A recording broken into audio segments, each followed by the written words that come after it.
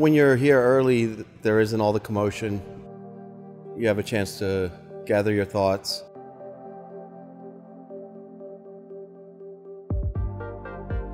Most of the time, a dish is born based on an ingredient. You have a foundation. Maybe it's maybe it's a type of fish that the fishmonger called up and said that they have, and you start to think, okay, so what's the texture of the fish? What's the flavor of the fish?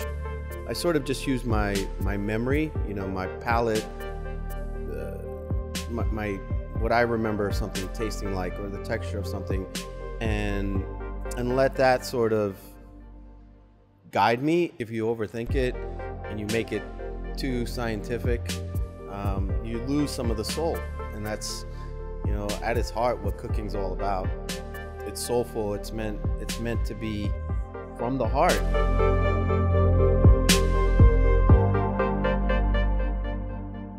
Mamitas is really a Latin American Spanish restaurant focused around tapas, or small plates. It was a way for me to tap into my South American ethnicity. This restaurant it's named after my grandmother.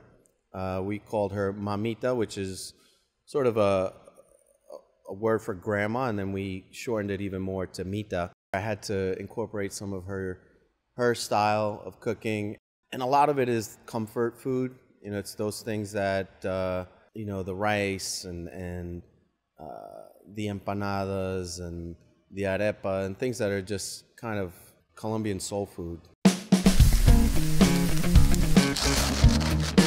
And the menu is purposely encompassing a huge swath. Like, it's Spanish and Latin American. The empanadas are probably our #1 seller, probably our signature dish. So it's a cornmeal crust as opposed to a wheat base, or wheat dough that you get in some other countries. And then they come with this really wonderful sauce called ají, or pique, which translates to chili in Spanish. I took some of the inspiration from the Colombian traditional foods and maybe just kind of give it a little tiny twist. I think acid is probably one of those ingredients that a seasoned chef, somebody who's been doing it for a while, will tell you that behind salt, it's probably the next most important item in a dish. The aroma, the brightness, the balance that you get versus that grilled smoky flavor. It's I think what rounds out a dish. Vegetables are very versatile, and I like the texture of a vegetable in different ways. Sometimes you take a parsnip and you puree it, you add a little bit of cream, a little bit of butter or olive oil, and it's this really delicious, creamy, almost kind of sauce in its own right? And it's sweet, but it's full of flavor. But then you take that same parsnip and maybe you roast it, and then you take the same parsnip and you slice it real thin and deep fry it, and all of a sudden you have 3 different textures, but also 3 very distinct flavors of that same vegetable. And that's always a good way to highlight an ingredient and showcase it in a few different ways. Jose Salazar and I have been working together for about 2.5 years. He likes to play with textures and using ingredients in multiple different ways.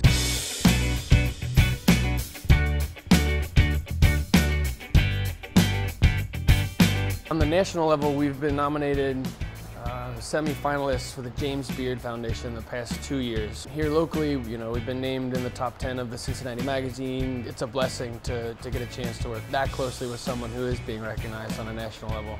The team's everything. I think that they respect me and know that I'm willing to roll up my sleeves and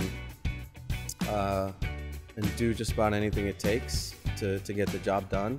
I'm really nothing without them, and that sounds cliche, but it's a reality. We just got some beautiful lamb in from a farm in Kentucky, and really are focusing on how can we use every part of the animal in different and interesting ways.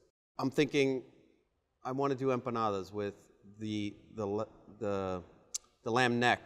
So we're gonna braise the lamb neck and do a really nice baked empanada in a kind of a puff pastry crust, and maybe a sauce with a little bit of ginger and herbs and something that plays off the slight gaminess of the lamb.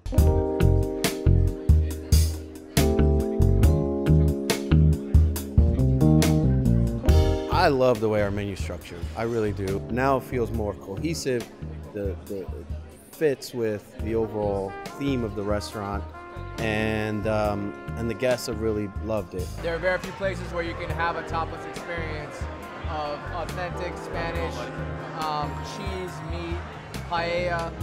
It's one of the only options in the city, and it's top notch. I started working in restaurants when I was about 18. Because I didn't know what I wanted to do with my life. I thought, okay, I'll work in restaurants for a little bit until I figure it out. Ultimately, I found myself kind of cooking at home and wanting to explore foods. And again, I didn't grow up, eating or going out to experience gastronomy necessarily, but it just took hold, and I said, all right, this is kind of it. And so it's more of a sense. I don't know that you can really say, I do it for this or that, other than you end up falling in love with it.